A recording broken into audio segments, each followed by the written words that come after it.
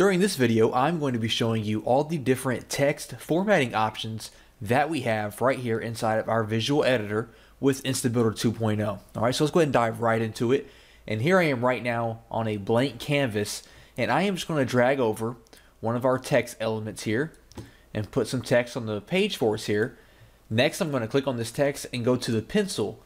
Now, when you are editing your text or you're editing your headlines or your titles, we have this format drop-down menu over here where we give you a lot of different options and ways that you can style your text the way you want it to look. Okay, so let's kind of go through here and see what all we have. So first up, in the inline section, we have a strike through, a superscript, a subscript, and code.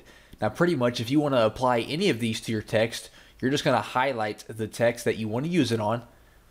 I'm actually going to make this text a little bit bigger for us here, so we can see that. There we go.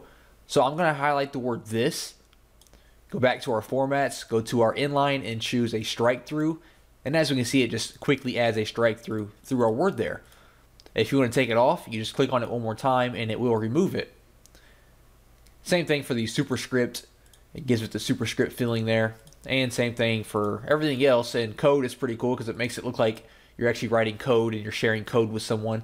And I actually use that for, when I share affiliate details and HTML links and banners for my affiliates. So I'm going to highlight that again and take off the code. Next up, we have blocks. We can have a block quote, a div, or pre. So I highlight all of this here. You can always just click on these and see what they look like, and then click on them again to take them back off.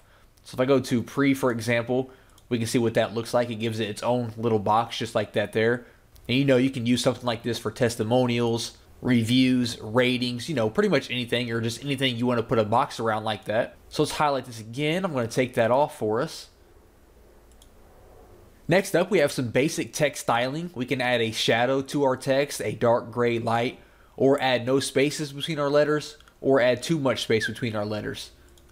So if I click on the too much space, we can see it kind of spaces out our letters a lot. And if I take that off there, we go in here and we add, for example, a shadow, we can see we now have a text with a shadow in the background. Next up, we have some font weight here. You can pretty much just bold your text and how much you want to bold it, up to a 900 or down to a normal here. So you would use this if the bold feature is not doing you justice or not bolding it enough. You can hop in here and really add a lot of bold to all your words or just a few words. For the bullet points, I will come back to this in just one moment. Next up, we have drop caps. If you aren't sure what a drop cap is, this is when, if you've ever read a book or an article and the very first letter of the very first word is really, really big, that's what a drop cap is. Now, of course, you can use this for more than just the first letter. You can use it for the first word. You can use it for your whole article, completely up to you. But what I'm going to do here is I'm going to highlight just my first letter. I'm going to head back into our formats and go to our drop caps.